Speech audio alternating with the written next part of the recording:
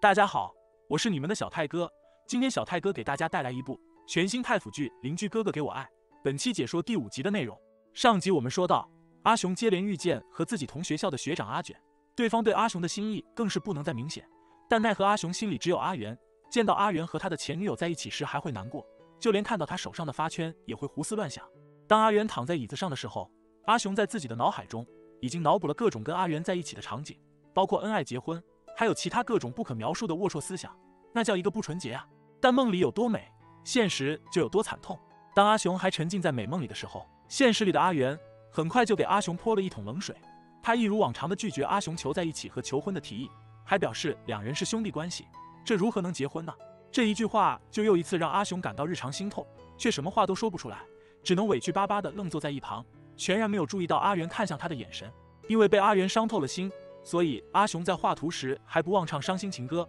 偏偏阿元装作一脸没事人的样子，照常否认阿雄的感情和提议，然后越过他身边去看自己的宠物金鱼，还问鱼吃不吃东西，却让阿雄以为阿元是在和自己说话，那颗心更是被伤得透透的。但尽管如此，阿元的这一举动还是忍不住让阿雄开口询问阿元，他是不是还对前女友念念不忘？因为金鱼是当初阿元的前女友所送的，而且不只是自己，阿元的其他前女友也是这样想的。结果阿雄不问还好，这一问马上就被阿元给否认了，并说出自己当初是为了养金鱼，这才不惜说谎让家人答应他留下宠物。至于阿雄列出的其他证明，也被阿元给一一否认了。而且阿元也再次告诉阿雄，自己早就对前女友没有任何想法了，让阿雄听完心情马上大好，不仅给他唱情歌，还再次要求跟阿元结婚，然后又一次的被拒绝，让人不禁心疼阿雄。不过当阿雄转身之后，阿元嘴角的笑意是真的很可疑啊。晚上，阿雄因为房间出现了万恶的蟑螂，而害怕的前来求助阿元。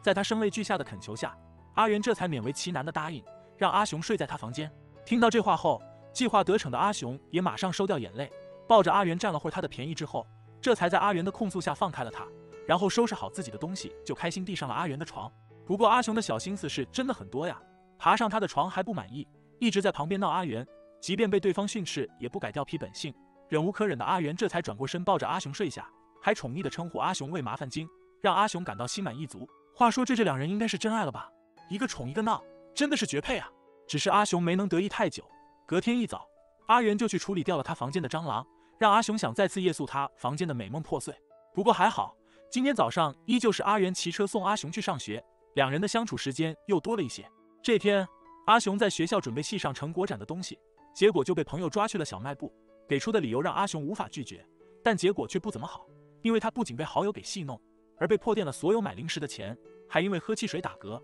被特意找过来的学长阿卷给听到了，令阿雄因为每回遇到学长都是自己尴尬的时刻，而内心感到快要崩溃了，也更加的不好意思。当得知阿雄在忙成果展的道具时，阿卷就主动留下来帮阿雄的忙，在这过程中也不忘散发自己的魅力，尽全力攻略阿雄，又是借学业之便套近乎，又是给对方发射迷你爱心的，简直不要太撩人，连旁边的朋友看了都想要让阿雄从了对方。更别说在阿雄的朋友为了准备道具而受伤后，还主动协助阿雄到储藏间拿大型道具，贴心程度 max。 在储藏间时，阿雄因为看到蟑螂而吓得差点被砸到，幸亏有阿卷在旁边护着，这才让阿雄幸免于难，男友力十足。不过话说回来，阿雄这2天是不是也太招蟑螂的喜欢了？在众人结束这天的工作准备要离开时，阿卷本来想要开车送阿雄回家，但被阿雄给婉拒了。一旁阿雄的好友们闻言就直球问阿卷，他是不是在追求阿雄？阿卷也不假思索的直接表露自己对阿雄的好感，还表示自己正在追人，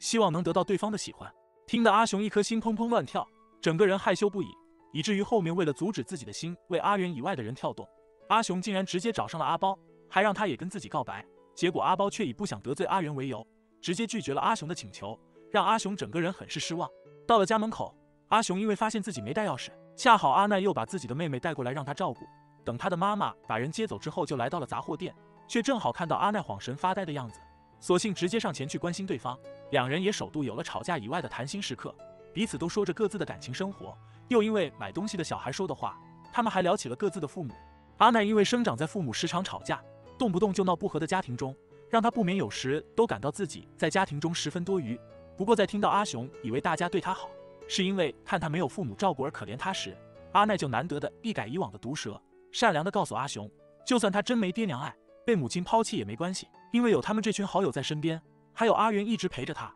他们是永远都不会抛弃阿雄的，这样阿雄就永远都不会感到孤单了，让阿雄好一阵感动。只不过这两人是真的不会好好说话，前一秒还是温馨的谈心时刻，下一秒就是两个小学生的大型教育彼此的现场。晚上，阿雄正在房间里为阿元和同事的关系而纠结时，阿元冲凉完没穿衣服，就进到阿雄的房间内找充电线，让阿雄因为看到可口的阿元而忍不住主动求爱，结果被阿元给出声制止。正在阿雄仍和阿元嘴贫，以为阿元要对自己做些什么的时候，阿元就打破了阿雄的幻想，因为他察觉到了阿雄皮肤上的异常。经过询问后，这才知道阿雄在储藏间搬东西时对粉尘过敏。阿元听完后，马上就询问阿雄身体状况如何，那样子简直担心坏了。谁知阿雄不当一回事的继续和阿元开玩笑，最后害得阿元板起一张脸，严厉的斥责了阿雄的态度，还说出如果他出了什么事，自己该怎么办。他的事对自己来说都是大事，却将自己的想法都归结到了自己对阿雄爸爸的亏欠上，让阿雄心里感到很不是滋味。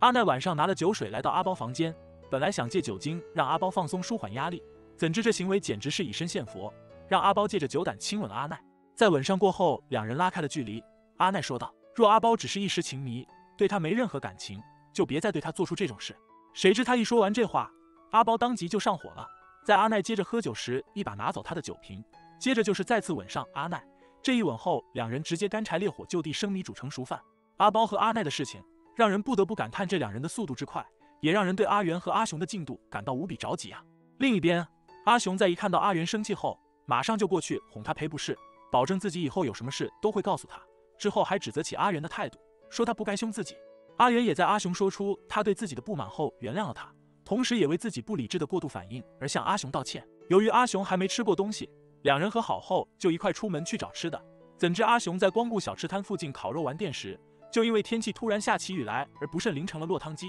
回到座位后，他看见了另一桌小情侣的行为后，也借此向阿元讨温暖。怎料阿元因为出门太急，只披了一件衣服就和他出门，不想光裸的他直接回绝了阿雄的恋爱脑幻想，让阿雄因为阿元的不浪漫而闹小脾气。本来以为阿元会无动于衷，可阿元接下来的反应却令阿雄大吃一惊，因为阿元直接起身走到他身后，且环抱着他给予温暖。不得不说，阿元浪漫起来是真浪漫，这也太会撩了吧。本集完，下集我们将说到，一边是不愿和自己在一起的竹马哥哥阿元，一边是体贴温暖的学长阿卷，阿雄究竟会选择哪一方呢？和阿奈有了重大进展的阿包又会面临什么样的挑战呢？让我们一起期待下一期的精彩内容吧。好啦，本期内容到这里就结束了，请小伙伴们锁定泰兰德的故事，我们下期再见。喜欢节目的观众老爷们，请给个一键3连吧，可以第一时间看到更新哦。